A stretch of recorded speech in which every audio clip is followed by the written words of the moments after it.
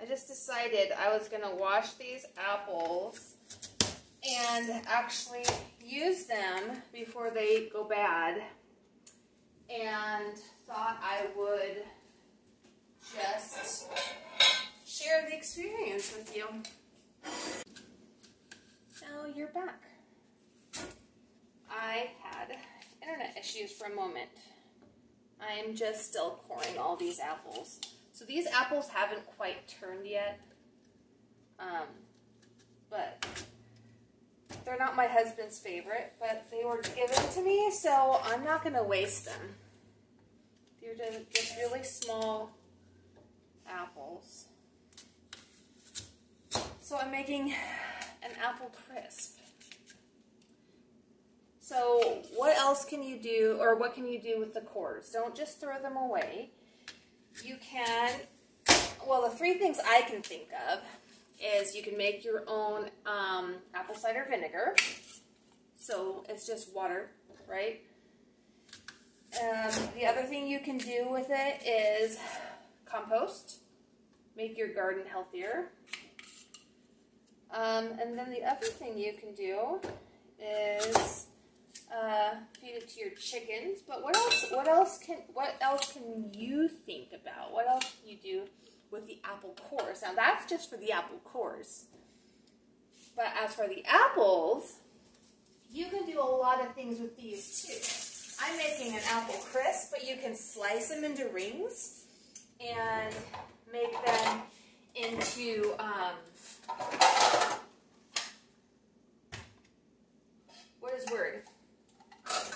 make them into dried apple chips. You can, where is the clear thing? Why can nobody put anything away properly? It is gone. And I didn't look for it, so whatever. So yeah, apple chips with this. You can put cinnamon and sugar inside, wrap it with pastry, and you can make little baked apples. I'm going to put this onto basically really thick rings is what I think I'm going to do with this. That way,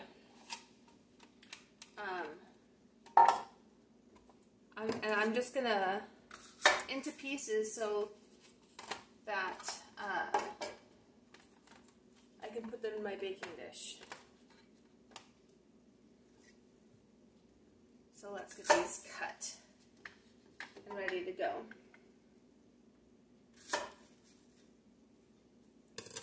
I'll just have to cut more later. Yeah, I like that.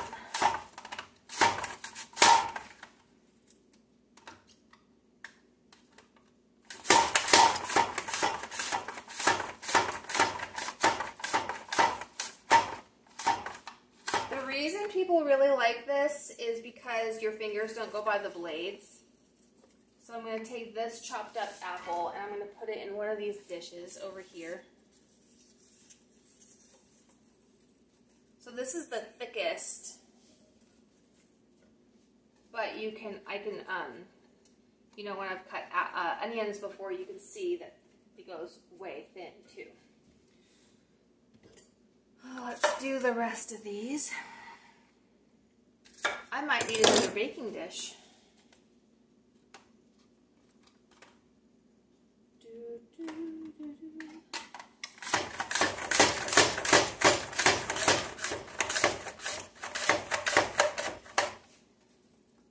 You guys, even, well, maybe professionals, like maybe professional chefs can go that fast and be this even, but I can't. So I am really digging this new mandolin for things like this. So I've got one dish almost full, but I really want to use up all these apples.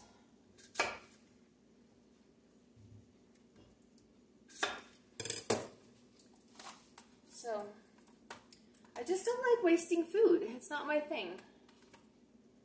So I use what I have.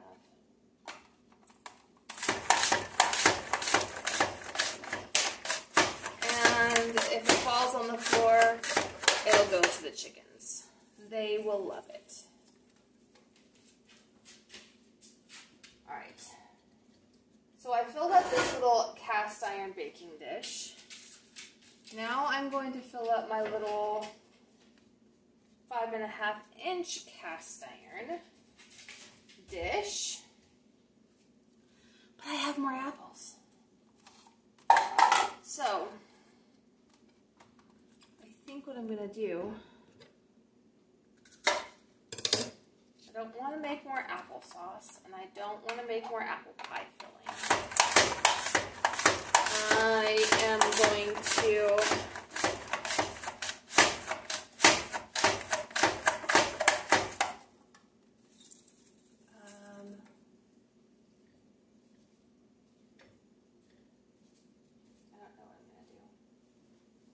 the rest. Maybe I'll just make another one. I'll get my other cast iron now. My other little mini 5.5-inch.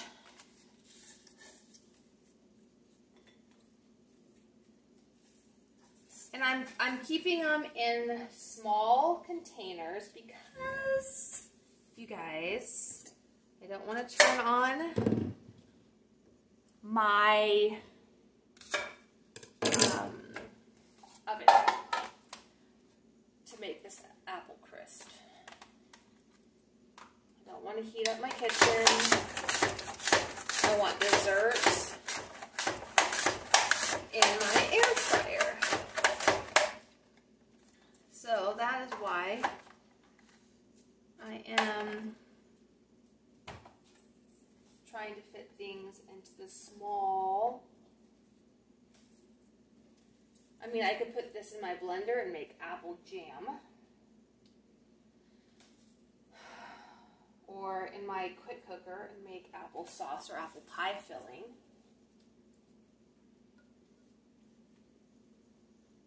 But I actually have enough of that in my freezer. Okay, so now I've got the apples taken care of. I'll wash my hands really quick and grab a bowl.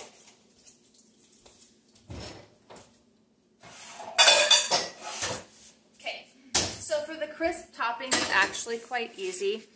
I'm going to be putting some, I don't have brown sugar, but what I do have is regular sugar and molasses.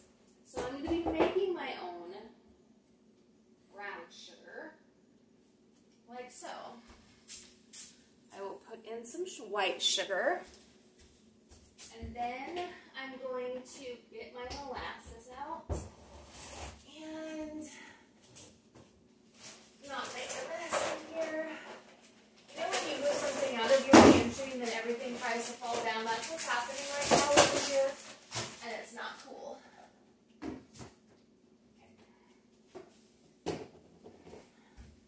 Okay, so white sugar, molasses. And then, all you have to do, folks, is get a fork and mix it all up. And this makes brown sugar, white sugar and molasses.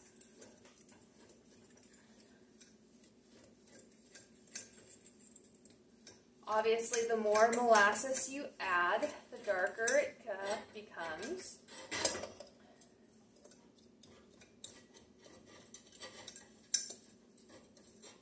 So I'm going to call that good. And then we add cinnamon to it. Yum, yum, yum, yum. And then we're going to add, stop it, trying to get it closed and it's not working. There it goes. We're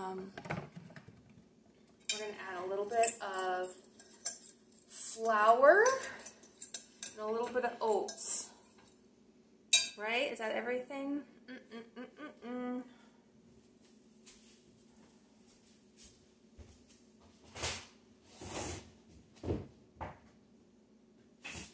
to sprinkle a little bit of flour over the top. There. And the oats, I think, are up here. Yeah.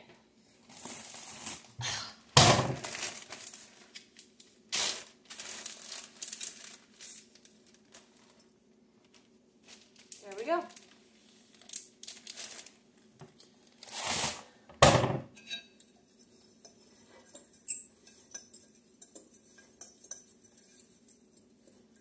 And that is our topping. However, I'm going to not make a mess. So I'm going to put it on here.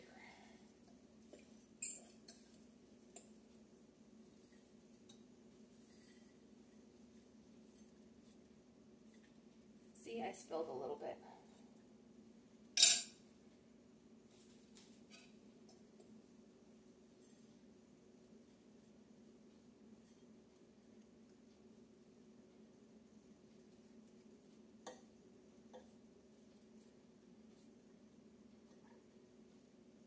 Okay.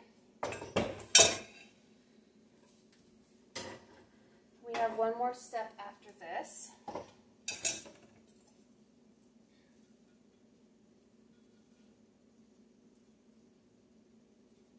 Oops, got an apple stuck to it.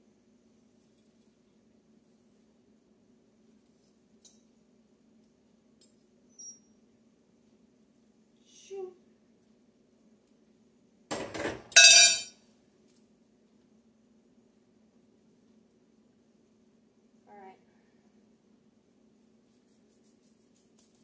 Last step is what we're going to do is we're going to put some butter on top.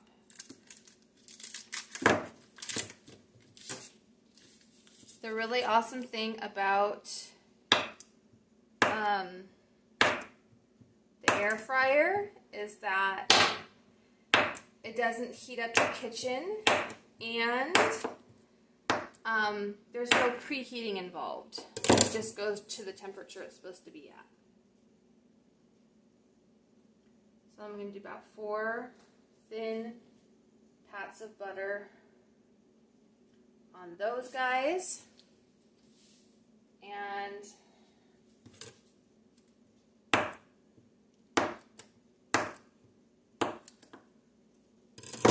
I'm going to put on that. Perfect. Now, let's see how I can fit these in here. This one goes on the bottom, obviously.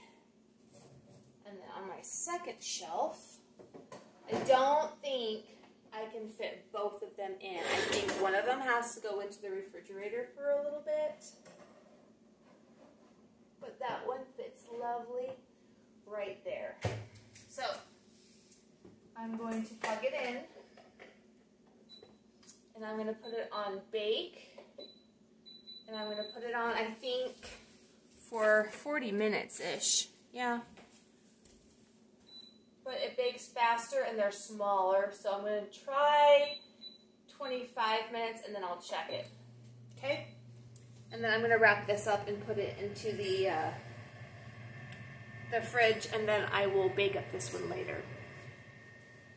But I'll let you know how the apple crisp turns out, and I just wanted to give you another alternative when your apples start going and you want to use them and not throw them away. Plus, I really wanted to show off my amazing, amazing rapid prep mandolin.